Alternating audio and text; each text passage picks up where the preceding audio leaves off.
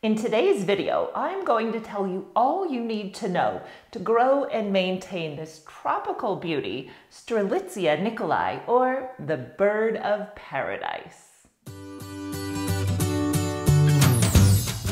The Strelitzia nicolai, or bird of paradise, is one of my very favorite large tropical houseplants.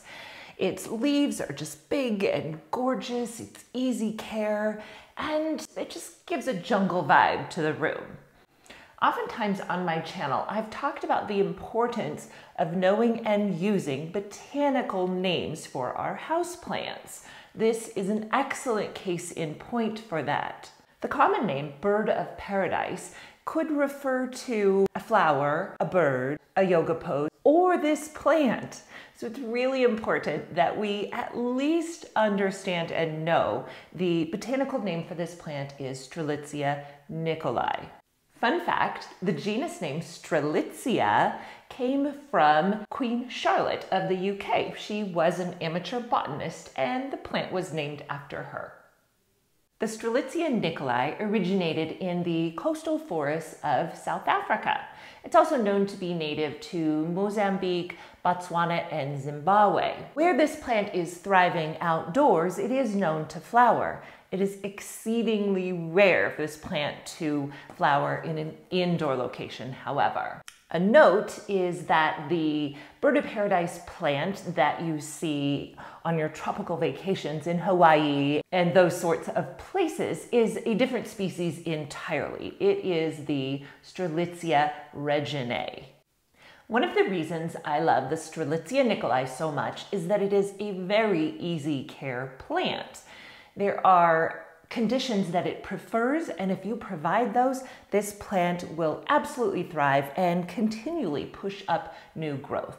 The number one factor that you absolutely must pay attention to is the insatiable need of this plant for plenty of light. The bird of paradise loves a good supply, many hours a day, of bright indirect light. Now, it can be acclimated for full sun as well. In fact, many people like to move their bird of paradise plant outside for the summer, where it gets a lot more sun and growth becomes even more abundant. This plant is absolutely not suited for low light, so do not bring this plant home and park it in a dark corner and expect it to live its best life. The Strelitzia nicolai wants to dry out in between waterings. I allow mine to dry about halfway down the pot. Mine is in a larger pot, so that means that I go several weeks without watering this plant. Now, I check it every week with my water meter, but I really don't end up actually watering it for 2 and sometimes 3 weeks, depending on the ambient temperature and how much sunlight it is getting. In terms of soil, this plant is not terribly picky, but to allow the soil to dry out, you want to be sure that you are using a light, airy mix. For me, that means my standard mix, which is cocoa coir that I've rehydrated, and I add to that orchid bark and perlite. This plant would also be perfectly happy just with an off-the-shelf bag of organic indoor potting mix, so you don't have to get terribly fancy with the soil. The bird of paradise is a tropical plant and therefore appreciates a warm and somewhat humid environment. That being said, it is pretty adaptable. Standard room temperature is perfectly fine. Now, if you are going to move your plant outside for the summer, you want to be sure that nighttime temperatures are not dipping down below about 50 degrees. The humidity in my house ranges between about 30 in the winter and maybe up to 50 at the highest, and the plant is doing perfectly fine. There's a little bit of crispiness on the leaves, but totally tolerable. I've mentioned several times now in this video that the Strelitzia nicolai is a pretty carefree, easygoing plant, but there are some issues that come up, and these are the most common. Number one is yellowing leaves, particularly yellowing lower leaves. Now, if you notice that happening on your plant and you notice the soil is wet, most likely what's happening is that your plant is suffering from either a lack of light or too much water, or a combination of the two. So you just need to address those conditions, watering less often, moving the plant to more light, and that should resolve that issue. The second concern that some people have with their plants are curling leaves or drying tips. Now, if you notice those symptoms and the soil is dry, then perhaps the plant is just not getting enough water, and that can be addressed very easily. As I mentioned before, sometimes the browning of the tips of the plant is due to lower humidity than the plant prefers. Again, that's a cosmetic issue. It's not going to cause any damage to the plant. A third very common concern people have about their bird of paradise, Strelitzia nicolai, are splits in the leaves.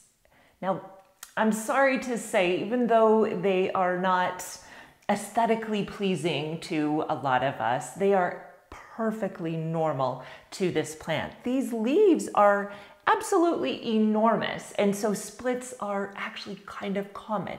Now, the splitting of the leaf could happen as the new leaf is unfurling. If it gets stuck, sometimes that happens as it's unfurling, usually due to lower humidity. Now, something that I do when I see a new leaf coming up is I spritz it with a water bottle and just constantly trying to increase the humidity for that leaf.